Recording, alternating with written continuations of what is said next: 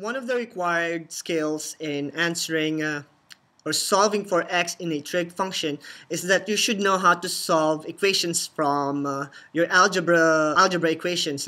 So here are the trigonometric identities that we are using in this topic. We have the reciprocal identity, we have the quotient identity, and we have the Pythagorean identity.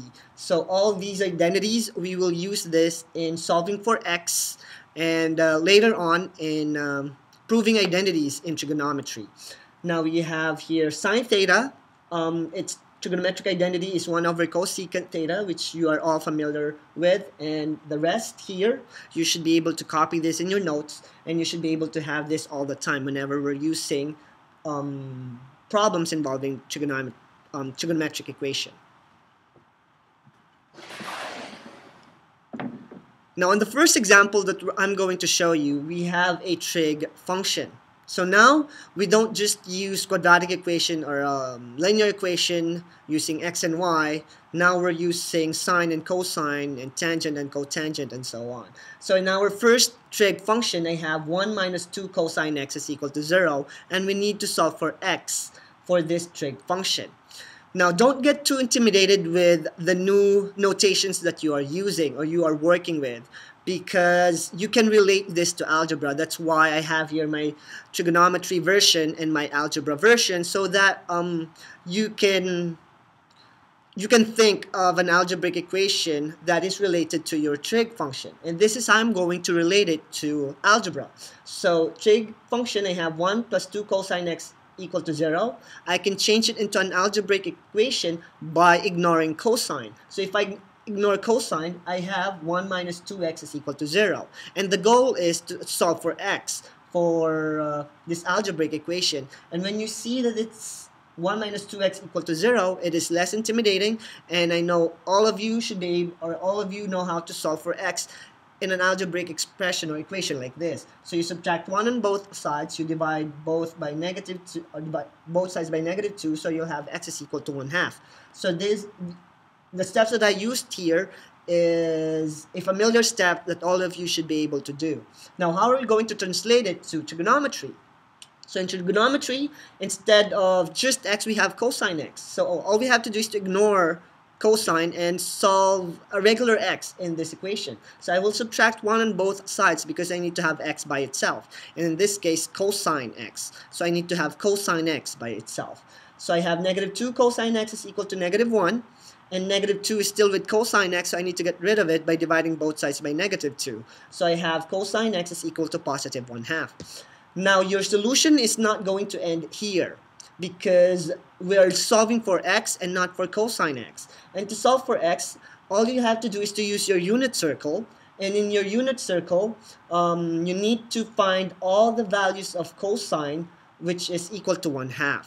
And in this case, pi over 3 and 5 pi over 3 are the values of your x, or cosine x, when it's 1/2 in the unit circle. So this is the added step in solving trigonometric function. You will need your unit circle to finish your solution. Unlike in algebra, once you found x, that's it. But in trigonometry, once you found cosine x or sine x or tangent x or cotangent x, you will need to use the unit circle to solve for the exact values of those trig function.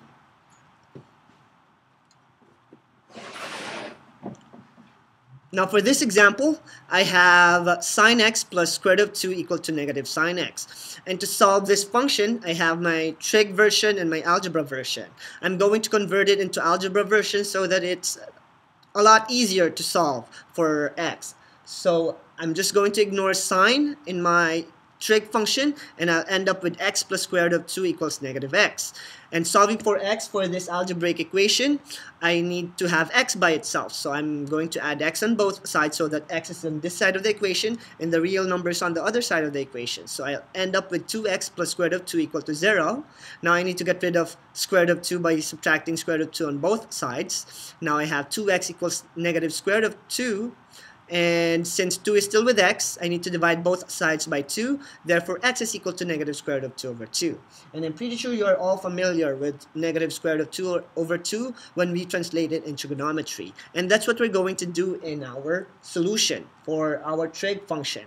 So sin x, negative sin x will be my x. So to get rid of negative sin x on this side, so add sin x on both sides. And to get rid of square root of 2, I subtracted square root of 2 on both sides. So I end up with 2 sin x equals negative square root of 2.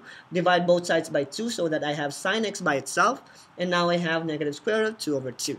And once again, you will need your unit circle to find the exact values of sin x when it's equal to negative square root of 2 over 2. And they are 5 pi over 4 and 7 pi over 4. So those are the angle measures that will give you a value of negative square root of 2 over 2 for sine. And here's example number 2.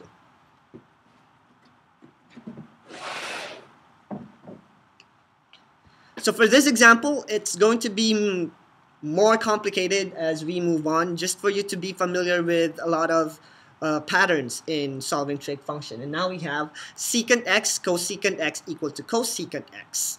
So we have two inverses, the inverse of secant and inverse of sine and inverse of cosine, which is secant and cosecant. So to change it into an algebraic expression, since I have secant x and cosecant x, both of them are x's, so I'm just going to change it into x sub 1 and x sub 2 so that you can visualize it in algebra. So now I have x sub 1 times x sub 2 equal to x sub 2. And I need to solve for x, so I need to have x by all the x's on this side and the real number on the other side. So I subtracted x sub 2 on both sides, and I end up with x sub 1 times x sub 2 minus x sub 2 equal to 0. Now, in this case, I can factor this out because they have a common factor, which is x sub 2. So since it's common, I can use GCF by factoring, and I have x sub 2 outside, and inside I only have x sub 1 minus 1 because that's how I factor it out. So now by using the zero product property, I have two values of x, or two possible values of x. X sub 2 is equal to 0, and the other one will be x sub 1 equals positive 1. So now I'm going to translate it to trigonometry. So in trigonometry, since I have to have the function by 0, or equal to 0, so I have to subtract cosecant x on both sides, and I'll end up with secant x cosecant x minus cosecant x equals 0. And just like what I did here, I factored it out because the common term or common factor is cosine x. I pulled it out, and I have secant x minus 1 equal to 0. And since I'm solving for x, I can use the zero product property. So I have cosecant x is equal to 0, and secant x minus 1 is equal to 0. And solving for secant x is equal to 1. So I need to use my unit circle for cosecant x and secant x. Now in your unit circle, cosecant and secant is not in there. You only have sine and cosine and tangent, or you can solve for tangent, of course, for the unit circle. Now to find the cosecant or cosecant x when it's equal to 0, you just need to find the inverse of cosecant, which is sine, and the inverse of secant, which is cosine. Find its reciprocal, that will equal to 0 and equal to 1, and you will have x equal to 0. So the only value of x for this function or trig function is equal to 0. And you can verify it using your unit circle later on. So this is how you solve example number 3.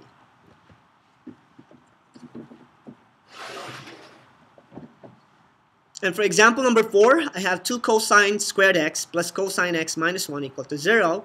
And again, I'm going to have two versions, my algebra and my trig version. And to my algebra version, I have 2x squared plus x minus 1 equal to 0.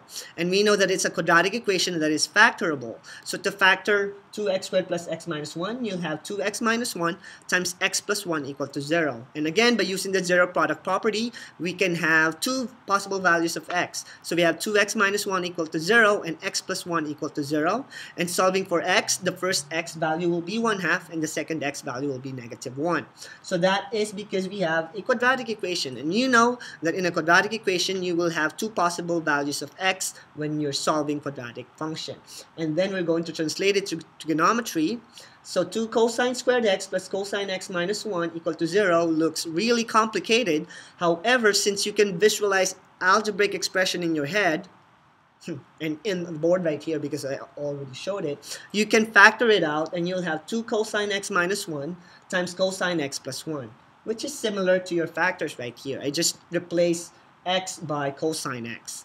So now that I have two factors using the zero product property, because I'm solving for x, I have 2 cosine x minus 1 equal to 0, and I have cosine x plus 1 is equal to 0. And for my first cosine x, I have 1/2, and my second cosine x will be -1. So I need to use my unit circle again, and my unit circle for cosine x equals 1/2, I have angles pi over 3 and 5 pi over 3 for the first values of x, and for the second set of x, I have pi. So pi is the only angle that will give you -1 for cosine x. So therefore, my x values for this function is pi over 3, 5 pi over 3, and the value of pi.